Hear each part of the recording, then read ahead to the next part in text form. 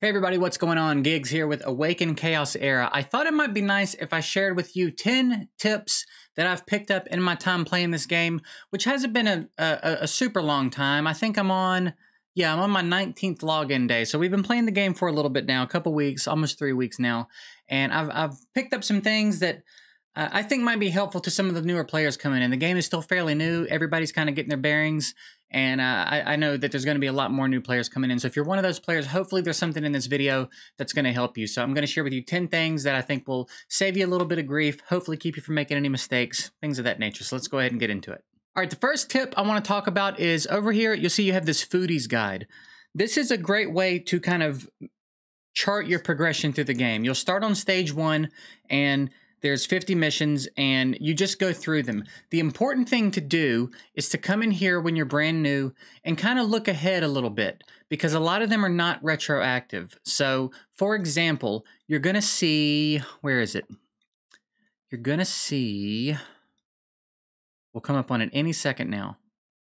Advanced Summon. Complete Advanced Summon 10 times. You're going to see this quite a few times across these missions. I think I've seen it, I don't know, 3 or 4 times at this point, and I'm on number 18 in my second stage. So you're going to see it a few times. See, here it is again at 48. And the game is fairly generous with shards when you're new, but the longer you play, the less it does that, right?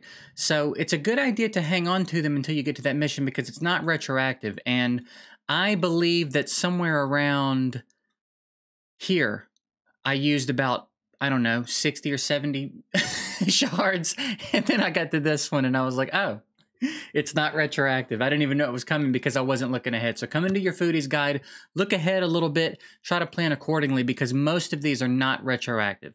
The next tip I want to give you, and this is the cardinal sin in all of these games, but inevitably there will always be someone in the chat or a Discord or somewhere saying, I fed this champ, I didn't know this champ was good. You know, we'll find out an epic is actually part of the meta, and there will inevitably be tons of people going, oh, I fed that champ when I was new. I didn't know. I used them as a chicken. Don't feed epics, don't ever feed epics or legendaries as chickens until you're so sure, or until you have so many copies of one that you're not going to feel the effect. You never know when a champ's going to get buffed. You never know when new content's going to come out that's going to change. And especially if you're new to a game, you don't even know who's good and who's not yet, right? You're trying to figure out all the champs, figure out all the metas, figure out all the things. And just because someone hasn't figured something out yet doesn't mean a champ is not good.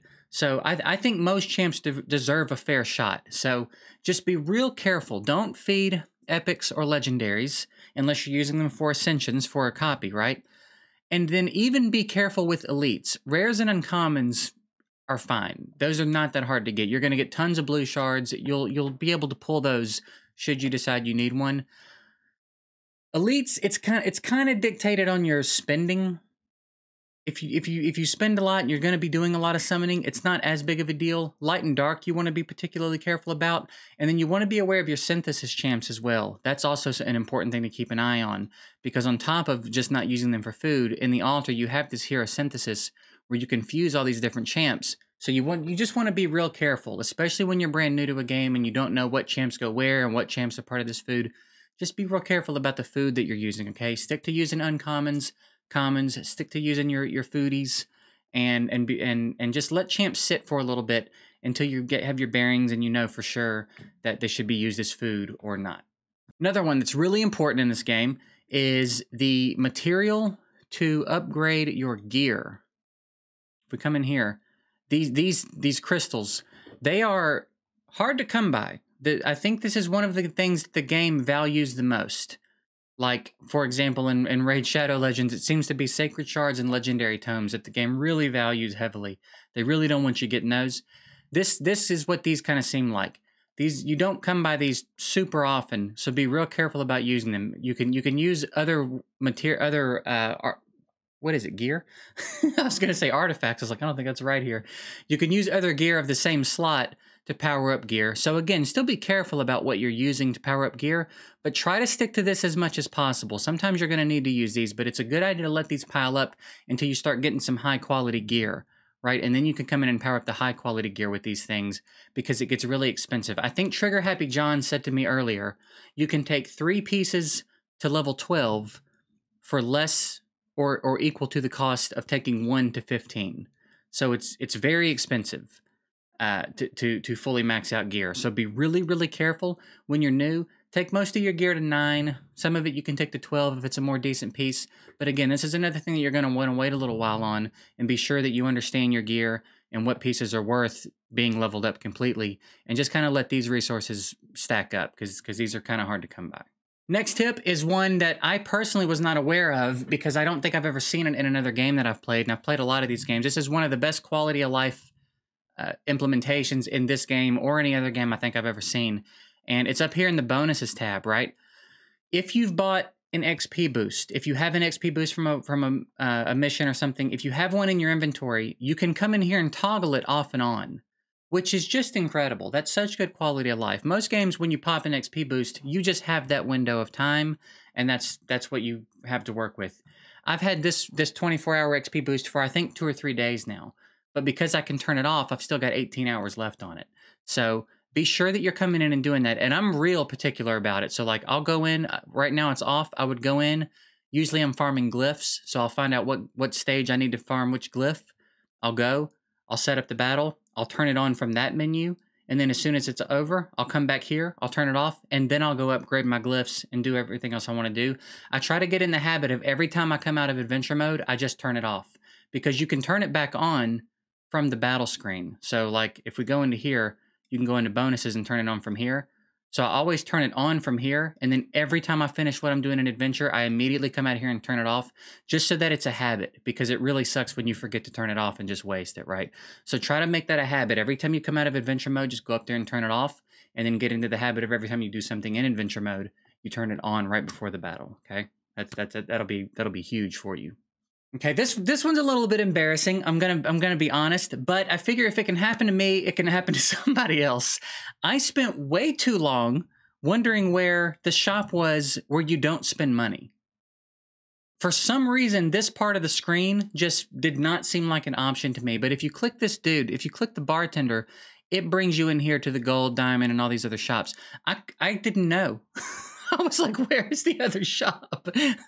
For a little bit. So if you're a brand new player and maybe you're wondering where that shop is, it's the bartender. And it'll refresh periodically.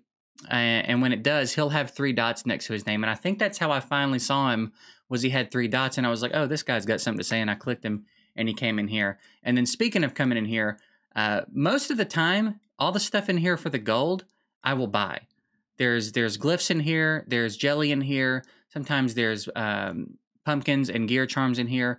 And then sometimes there's really good gear. I've gotten quite a few pieces of nice 6-star gear in here. So check this regularly.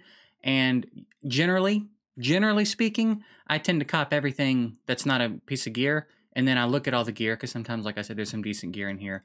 And then maybe we'll do another dedicated video about like the shop and what kinds of purchases to be making from the...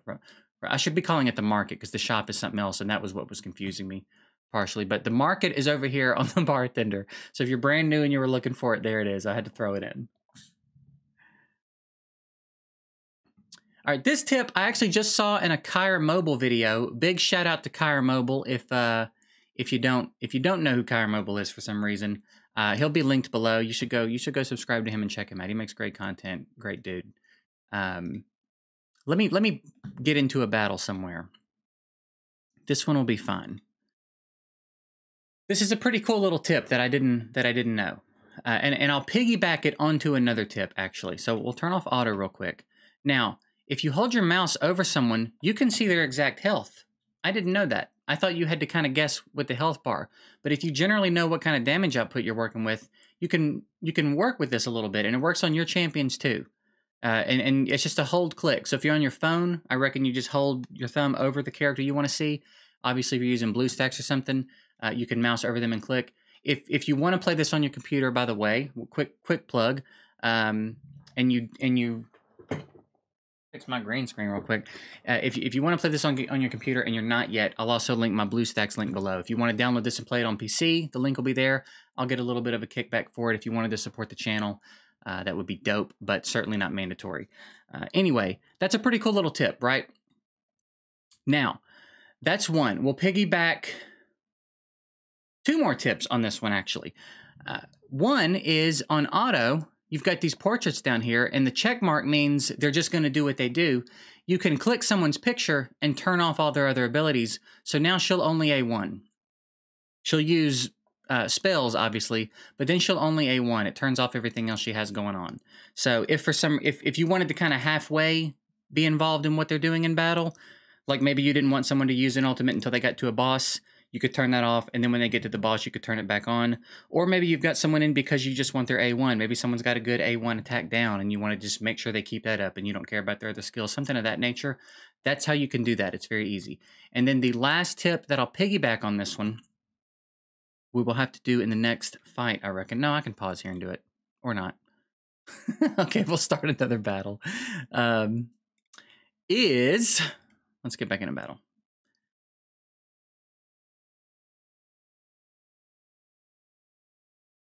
The info tab in the top will give you some good information about what's going on in the fight. So this eye right here, you can click it. It shows all the champs. It shows their health. It shows all their skills. It shows their cooldowns, which is really nice. It's really nice to not have to mentally try to keep up with cooldowns. One, because that's just very taxing. And two, because it takes a lot of time to just learn all the champs' names, but then to learn all their skills and then to learn all their cooldowns. You're talking months and months of being heavily invested in these games. So it's nice that this information is here for you and you can come in and plan accordingly. So like we know that this is on a 2-turn cooldown starting out, right? So we know that they'll probably do this, right? They'll probably usually use the strongest skill they have available. Is that a passive? That's a passive. So they're all going to A1, but then they're going to have their abilities. So you can plan accordingly. It's pretty handy. And then if anybody has buffs and debuffs, let's see if anybody catches any buffs, debuffs real quick. And we can go in there and take a look at that. This is a good way to learn about the different buffs and debuffs in the game too, in battle. All right, that's a good example right there. So like everybody has defense down, and you can come in and click and see exactly what it's doing. She has Vengeful Spirit. It gives her more attack, and it's stackable. And we know that her passive works with the Vengeful Spirit thing. So that would be important to note for you and for enemies, right? If it's stacking up high, you want to be aware of it. And then this dude has 2 debuffs, and this one is increased damage taken, which is, if you come from raid, it's basically a weaken, right? So that's defense down and weaken. So now we know this guy has an ultimate available, right? We can come in here and get all kinds of information about the battle and plan accordingly. And if you're not playing on auto and you're doing it turn by turn, you can take your time and come in here and learn these things and start to develop some familiarity with everything that's going on in each battle, right? So that's a really nice tip. I think as a newer player especially, you should be using this tab a lot. There's a lot to be learned just from these tabs, right? So make it a habit to come in here and check out what's going on. All right, next tip.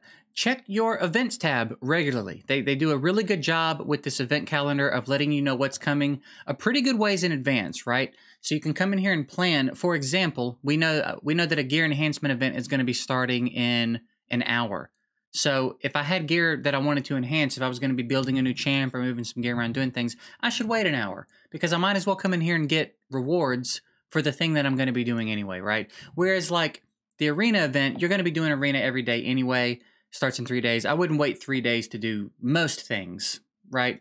Generally, these events so far are not that hard to complete anyway. But it's a good idea to come in here and get familiar with what's coming, right? Maybe you could postpone some gear enhancement for a day or something and come in here and get the bonus reward. Sometimes they do summoning. You know, they do different kinds of events. So just be aware that the event calendar's there. Check it regularly. And when appropriate, plan accordingly. And then the last tip is a real quick one, but it's good to know. Just to know, down here, you know that there's pity in the game if you've clicked summon details, and you're guaranteed a legendary every 100 summons. A good way to not have to count and keep up with that is down here. You've got chance to get a legendary hero from the next summon, and it says 1% plus 0%. When you're 70 shards in, this will start to go up by 0.5 every shard, and then when you're at 90 shards, it'll start to go up by 1% every shard. I believe that's correct. Yep. And when it's 1% plus 20%, that's when you're guaranteed a Lego. So at 1% plus 20%, your next shard is a Lego, okay?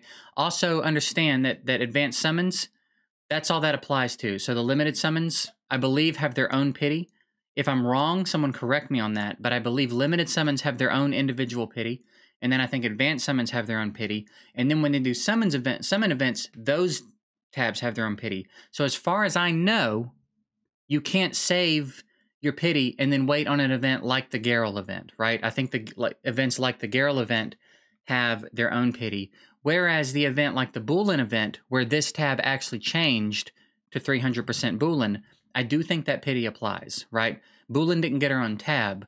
Boolean changed this tab, whereas Garrel got his own tab, okay? So when it's plus 20%, you're guaranteed a Lego, and if there's a different tab, just be aware. Whatever you're doing, check your pity, right? Whatever tab you're on, just check your pity, and when it's plus 20, you're guaranteed a Lego, okay?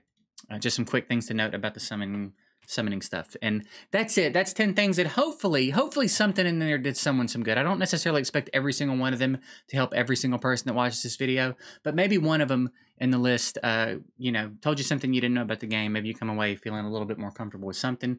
If you did like the video, that'd be dope for me. That's going to help it push. We're trying to blow this channel up, man. I want to come over here and get plugged in heavily to this community. Loving the game.